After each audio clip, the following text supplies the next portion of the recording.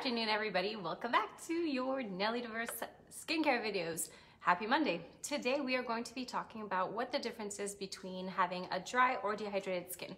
This is probably one of the biggest issues in, well, I mean, there's so many different issues in the aesthetics industry, but as far as the consumers go, so for you guys who are listening, when you're going to purchase skincare products, whether it is at a store, it could be from a spa directly. Sometimes we kind of just buy things based on what the packaging says, but we end up buying products that are not necessarily the products that we should be using. So for somebody who, let's say, has a dehydrated skin, tends to purchase products that are going to be for dry skins, and then they think everything is way too heavy. So let's just clarify what the difference is between having a dry skin versus a dehydrated skin.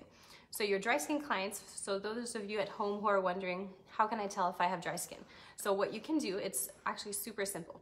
One of the biggest indicators is, can you see your pores? When you look at yourself, especially in the areas where we tend to have more sebaceous secretions, which would be your facial axis, so your T-zone. If you feel like your pores are very dilated, chances are you don't have dry skin. If your pores are dilated, it means that your skin is producing oil. The other thing that you can look at is if you have a lot of desquamation, so flakiness, basically. If you notice a lot of flakiness on your skin, so a lot of dead skin cells that are kind of shedding off, it could be either that you lack exfoliation, but if you already know that you exfoliate 2-3 times per week, ideally not 3 times per week, that does get a bit much, excuse me. But if you do exfoliate twice a week and that you still feel like you constantly have flakiness no matter what, in that case, that is also a good indicator. So very, very tight pores or a lot of dead skin cells pretty much everywhere, good indicator for that. If you have dehydrated skin now, you can definitely see your pores, and you might also have a tendency to have a little excess oil in, again, the facial T-zone, the facial axis, which is your T-zone essentially. So for those people, your skin is most likely dehydrated. Realistically speaking, almost every single person has a dehydrated skin, just because we tend to not necessarily drink enough water, or we tend to also not exfoliate enough. So if you're not exfoliating, or if you do exfoliate once a month or once every 2 weeks kind of thing, it's really not enough to have your products penetrate. So you need to, yes, drink a lot of water, because if your insides are not hydrated, your skin cannot stay hydrated either. But then on the other side, you do need to exfoliate again once to twice a week with an appropriate exfoliating product. Don't over exfoliate, because that is also going to make your skin dry out and dehydrate much faster. So the other thing, when you're trying to decide dry or dehydrated, of course, always refer yourself to your actual skincare professional so that they can give you a little bit more clarification based on your specific needs. But watch out with what type of cleanser you're using. So if you're using a cleanser that is very, very high in sulfates, chances are, if your skin doesn't need it, which most people don't actually need something that's that high in sulfates, your skin is going to dehydrate itself much faster. And that's why every single time you either just finish cleansing your skin, or when you get out of the shower, it feels like your face is gonna crack. If your face feels like it's going to crack, you're not using the right cleanser. So always refer to your skincare professional. Now on to the actual solution part of this video.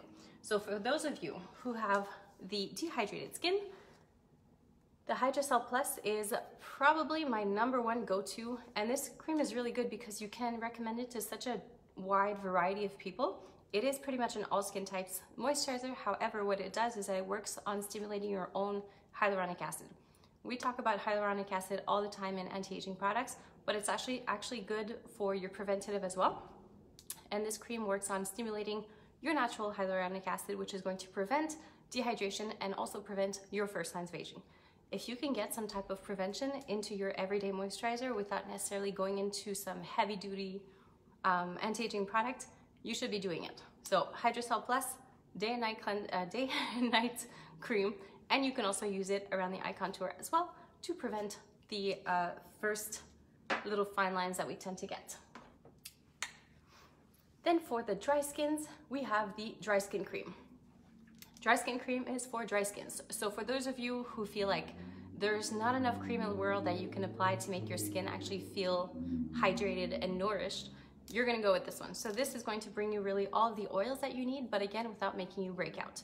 One of the very common things that happen for someone who has, you're going to put such heavy products on top that not only do they not penetrate, but they actually end up causing breakouts, because they kind of just clog the already extremely tight pores that you have. So dry skin cream to bring back all of the lipids, and this is good for the flakiness, it's good for dry skin, but it can also be used for eczema and psoriasis skin. It really does help to create that barrier on your skin to make you not want to scratch at it and just kind of reconstruct your hydrolipidic film. Excuse me. And then lastly, as far as the creams go, lifting complex cream, if you do feel like you have a lot of dehydration, you're a little bit dry as well, you can go with the lifting complex cream. So this is of course going to be much more anti-aging for you, but it's still not going to give like a really heavy film or anything like that. It's going to give you all of the comfort that you need, all while maintaining your anti-aging results and correcting really all of the first signs of aging that you have as well. And remember, all of the creams in Nelly are daytime as well as nighttime, and the key to really why they work so effectively is the way that the products are manufactured, okay? So diadermic method, I have spoken about it a little bit in the past. It's really just, it's a unique manufacturing process that's gonna help to preserve really the quality of all of the active ingredients that we are using in these wonderful products. Now, for those of you who want to improve or kind of just increase the types of products that you're using, like I just said, all the products are daytime as well as nighttime. What you can do, and really what I prefer doing, is that I like to have the same cream for daytime as well as nighttime, but nighttime I'm gonna add an extra step to my routine. So those are the three different products that could be good for your nighttime routine. So sensitive skin extract, if you are just somebody who spends a lot of time outdoors. Now, weather is changing, your sensitive skin extract is gonna help to rebuild your hydrolipidic film, and this one you can actually mix into any of your moisturizers. So all you need to do is add a couple drops, just mix it in and apply it on, or you could always layer them. So Nelly, we're very, very strong with layering our products because that's just really how we do. Everything works by molecular weight. So you always have your serum on first, then you add your oil, and then you add your cream. The sensitive skin extract is something that you can just directly mix in if you're just trying to quicken up your routine. The other one, for somebody who wants to have all of their lipids but also get some regeneration going, you can go with the cellular matrix oil. So cellular matrix is going to have that barrage seed oil, which is so good for the skin regeneration. So this as well, you just have to add a couple drops. I don't recommend mixing the matrix oil with your cream. It is something that you should actually be applying before putting on your cream. So this is probably the only one that I would say, don't mix it in your, losing my voice. Don't mix it into your cream, sorry. So apply your serum on first if you have one, then put a couple drops of cellular matrix oil, and then put your cream on top according to whatever it is that you want to work on. The matrix oil is also going to be extremely regenerating, so if you want to have the full effects, instead of putting it just at nighttime, like I said for the sensitive skin extract, you should be using this twice a day.